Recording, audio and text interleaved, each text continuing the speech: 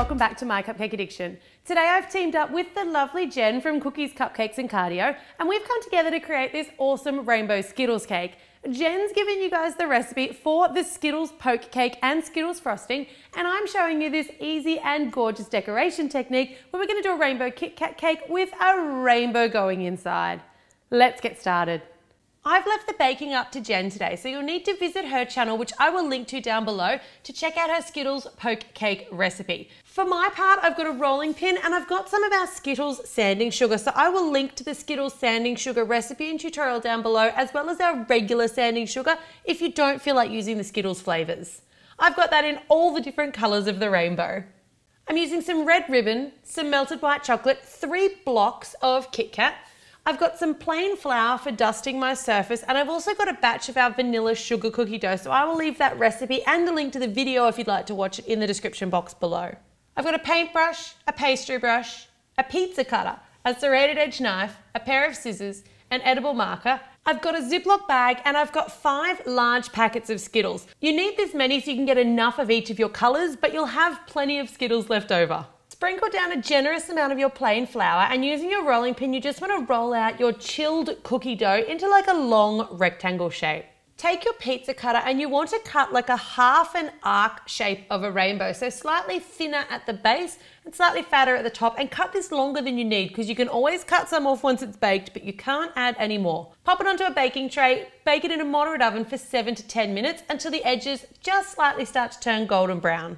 Once it's completely cooled, you can pick it up and just size it up against the side of your cake. You don't want it to be too long or to be too top heavy, so I'm going to cut mine off about here so that it comes down quite a bit shorter in the cake. Make the cut using your serrated edge knife. Take your pastry brush and your white chocolate, and you want to brush both sides, the bottom 3 inches of the cookie, and then all the way over the back. We're doing this because it's actually going to make the cookie watertight and it's not going to absorb moisture from the cake, making it soggy. Now you want to use your edible marker, and I just marked out sort of even intervals along the way. So I've got 7 colours, I need 7 lines. So I want to make sure that I kind of keep each colour about the same width. To apply my standing sugar, I started with a paintbrush and just painted a little section and then placed the sanding sugar on top, kind of sprinkled it, but this actually proved a bit problematic because my chocolate was drying too fast, so I switched to the Ziploc bag method. So put some white chocolate in the Ziploc bag and snip off a very fine tip, and rather than painting it on with a paintbrush, squirt on some of that white chocolate using your Ziploc bag.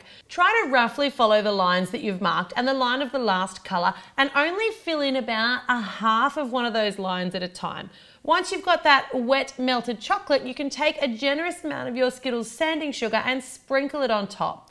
Once you've got it all the way on top, just use your knife to trim down the back edge, and that will leave you a nice straight edge for your next color. So I'm just sort of moving away any extras. Wait for that sanding sugar to completely dry before tapping off any excess. For my darker colors, I used a piece of paper to sort of protect the colors underneath so that I wasn't getting a ton of green in my blue sprinkles and I wasn't getting a ton of blue in my pink. You can also use a paintbrush here, just a dry paintbrush, to kind of clean up any green that's snuck into your blue. Repeat this with all the colours of your rainbow, and this is essentially making our little rainbow sugar cookie.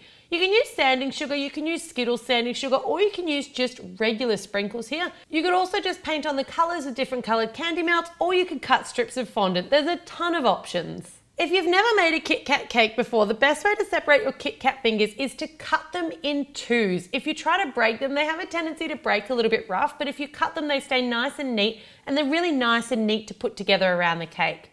If you're having any trouble with your Kit Kat sticking to the side of the cake, just apply a thin additional coat of buttercream so you're actually attaching to wet buttercream, not to a dry crusted buttercream. And then you're simply taking your Kit Kat pieces and sticking them all around that cake. Once your cake's surrounded, use your serrated edge knife to sort of carve just a thin line into the center of your cake, and then drive that cookie straight down into the middle. You're better to cut that slit smaller rather than larger because you want it to be a really snug fit to hold that cookie in place. Now, once your cookie's in place, you want to take one of each of your Skittle colours and place it at the base of the rainbow at the line of the colour that it corresponds to. So your red Skittle goes down below the red line, etc., etc.